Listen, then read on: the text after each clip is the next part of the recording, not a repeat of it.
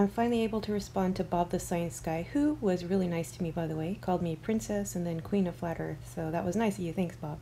He asked me to respond to his contention that on our Monterey Bay experiment, he looked at the photos and couldn't find the houses along the shoreline, meaning he feels that that proves a globe. Honestly, Bob, first of all, we're going to go over everything because we did find the houses, so that's coming up. But if your only proof of globe is a blurry picture, I'm sorry. Yeah, that's not really proof. So let's get right into it. Also, before I start really fast, this gyroscope thing, everyone, it's just such old news. I guess Bob did a video on it.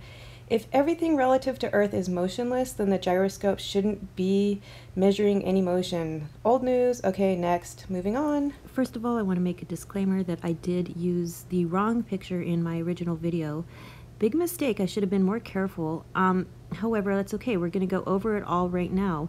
Because the thing is that if you go back in this video to about 8 minutes and 30 seconds, you're going to see that there was actually a giant sand dune in the way of the houses. So you have to remember that, you know, there's things in between us and these towers.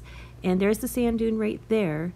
So actually, if Nathan's camera was on the beach level 14 miles away, he would have seen what I'm seeing right here on the other shore, which is a giant sand dune blocking the image of all those houses. So the only way that we can actually see those houses and boats would be if Nathan was standing up on top, 20 feet up on the beach cliff, up on the stairs. But do you see how in this drawing the arrow is actually going through the sand dune a little bit? Because we don't actually know how tall that sand dune was. We didn't measure it. We were just in a panic to do everything else that day. But believe me, we will measure it if we go back there and try to get you those house photos. So yes, there still may be some cut off on the bottom due to the sand dune, even if we're standing on the cliff. We're not sure because we didn't measure that sand dune. So just remember, initially, it's not like we were photographing houses right on the shoreline like I did over at Salton Sea, of which science has had no response to yet because I clearly captured everything on the other side of the Salton Sea about 10 miles away. No response to that from science yet at all. But over at Monterey, these houses weren't on the seashore like they were at Salton. We are shooting through landmass objects and things, including this giant sand dune. I actually mentioned it on camera to Nathan that day, but I didn't think the sand dune would be important because it wasn't between what we thought was important, Nathan and the mirror. The mirror is what we were concentrating on. I'm going to show you some footage of the day of the dune and how I forgot to get altitude. I guess I was going to, but I just didn't really care that much because the mirror was the exciting part. And then I'm going to prove to you that if you're seeing anything chopped off in the photos, it is definitely the dune chopping it off because of a fallacy in your thinking. I'm looking from the sand over to the towers from about the angle that they're looking at it, and I realize we've got to get the altitude of that dune because it's kind of going to be in the way from them. They're going to be standing down here on the beach, so if I cover up the highway, that dune alone might. I think we have the right angle.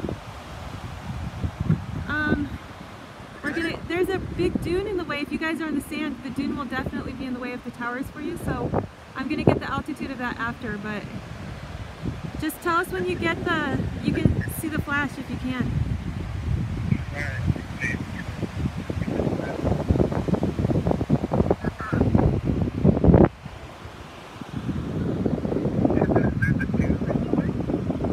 Yeah. No, not in the way between you and I. I'll show you later what I mean. Before I show you the fallacy in your thinking, I want you to see that there are distortions on the horizon. I did this by placing the image, which was taken up close, over the image from 14.5 miles away, because that's how far the stacks were, and then making it a little bit transparent. And you can see that the stacks don't match at all. The towers are way bigger, but I actually did this by matching up the building, the front of the building right here, because I was searching for the buildings that you said were missing. And even though this part matches, the the stacks don't. What does that mean? That means that the water in the atmosphere is magnifying and distorting things, just like it'll eventually block your view like a big giant wall of water. It gets too thick. That's why we can't see too far. Now check out the area where the tree is blocking the building right here. And then when you fade down, it's so tiny. It's real small. That means the whole area is being compressed, and those little houses in that blur are probably very tiny as well. It's just a completely different bear than what you're looking for. And don't forget, it's also taken from a slightly different angle. Here's the fallacy in your thinking. So you know that we captured a rectangular flash from our mirror. So I believe what you're trying to tell me is that the flash from the mirror, light can bend somehow.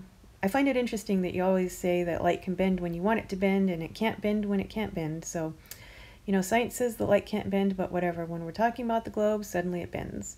So the light from the mirror bent around the globe, supposedly, got straight to our cameras, and yet the houses didn't? See, that doesn't even make sense, because the light bouncing off the mirror reaching our camera in a square, a rectangular formation, no less. So it was the mirror we were looking at, which means that the light bouncing off the houses should have also bent around the globe. So you can't have it both ways. You can't have the light from the mirror being bent by gravity, but not the light bouncing off the houses being bent by gravity. You might claim that the mirror was bouncing out and somehow getting bigger than the light from bouncing off the houses, but that doesn't make sense either. Not only because we caught the rectangular shape right before it does that and turns into a big circle, but also because the light bouncing off the houses should grow as much as anything else. Any light coming towards us should be growing and bending in the same fashion, unless you're trying to tell me that certain light is different from other light, which is, you know what, probably what y'all are going to do to try to lie to cover this up. As of now, here's a little list for you of reasons to pick from that might explain away why you can't see your houses, yet you can see our mirror, because you actually do need an explanation now as to why you can't see the houses. Not only that, but Nathan called me one night with a very clear photo and said he feels that he can see a lot of the things on the other side, like the houses and definitely the spires of the boats. So we've spent some time poring over it. I zoomed on in and I outlined the shapes which are not natural shapes, just outlined, say, like a straight line here and there, and yeah, it's starting to look like houses popping out of the blur there. Here you can see I'm tracing the shape of what looks like a roof. It is a somewhat irregular roof, but that's okay. As you're going to see later on, there's actually two possibilities for what the building that this roof might belong to, and I'll present both. At first I was thinking that this house was the same as this house that Nathan found because of the tree behind it, but there's actually another tree to the left, and after outlining the irregularities in the roof, it didn't quite match the irregularities in the roof of the brown and white one. The thing is, the brown building is more directly in front of the building behind it, which makes it seem like we're looking at the brown building here, the brown and tan building, but the pink one was shot at a different angle. When I traced it, the roof line actually looked more like the ones on the left, the two blue ones. But what we're clear on is that we are seeing a building here. These are unnatural lines, and Bob the scientist said that no buildings could be seen at all, but yet we are very clearly seeing buildings and trees on the other side. I just want to remind you that this is 14.5 miles away, because we're actually filming something that's back from the beach, so not even at the beach itself, which was something like 13.7 miles away where our mirror was. So I put this into the really bunk as heck Earth curve calculator, and we're looking at a supposed hidden height of 35.55 feet, about 3 to almost 4-story building, and yet we're about to show that you can see the spires of the boats that are sitting straight on the water. These boats are on the water level, and their spires have got to be only like 20, 40 foot high. But I can definitely see why you thought a little bit was shaved off the bottom, but it's definitely not 40 feet like you thought. It's more like maybe 10, you know, a few RVs here and there are gone. And if you're missing a little bit on the bottom here or there, it's not because of curvature of the earth. And please do not think that I'm saying this because I have some sort of vendetta to be a flat earther. I actually just think earth is flat. And if you can prove it's a globe, or a much larger globe than I was taught, then by all means prove it to me, because I actually was going to go on a little rant against flat earthers here in this video, but I decided to refrain from this little video and do its own special little video for a time when I'm especially riled up. There's a lot of things about a lot of flat earthers and the things that they say and believe in that are ridiculous, I can easily disprove, and really drive me insane and insult me. So please just don't lump me in with the other flat earthers. I have nothing against you proving that this is a globe, and if you can do it, do it. But in my mind, you and all the other people that thought you proved globe with lack of a few houses, this wasn't it. Just wasn't it, Bob. Okay, now I'd like to play a game where you respond to me, because I have plenty of unanswered questions that have gone unanswered by science completely and everybody's ignoring it. Here, let's go. Number 1, how do you explain away that I captured a perfect image of every single thing on the other side of the Salton Sea from only 2 feet above sand level? Number 2, how do you explain that your Earth curve calculators don't work as I destroyed them in this documentary? Not one scientist has touched it, because this image should either be 35 feet under the curve or more like 65 feet under the curve. Number 3, as informed to me by Angel, how is it that the light on the Earth changes because the sun is revolving around it, but it doesn't change at the same rate on the moon? In other words, if the sun is going around us, both the earth and the moon, then shouldn't the light be changing on the moon as well? But yet we see it looking the same in the night sky all the time.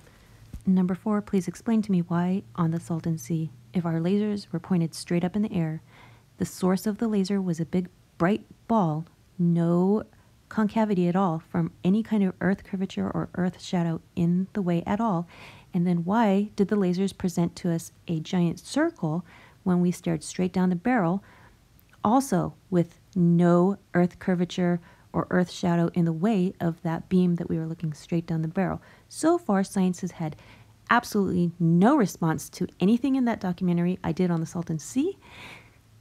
Last but not least, please get that IIG West to give us their footage, because since I did that experiment with them, did you know what? They haven't given me one lick of footage. I have never been able to analyze their footage. So you want to talk about our side, because we're giving you everything we have. We even put it in folders for you online to rip apart. Where's your team's footage? Get it over to us so we can analyze it. Thanks.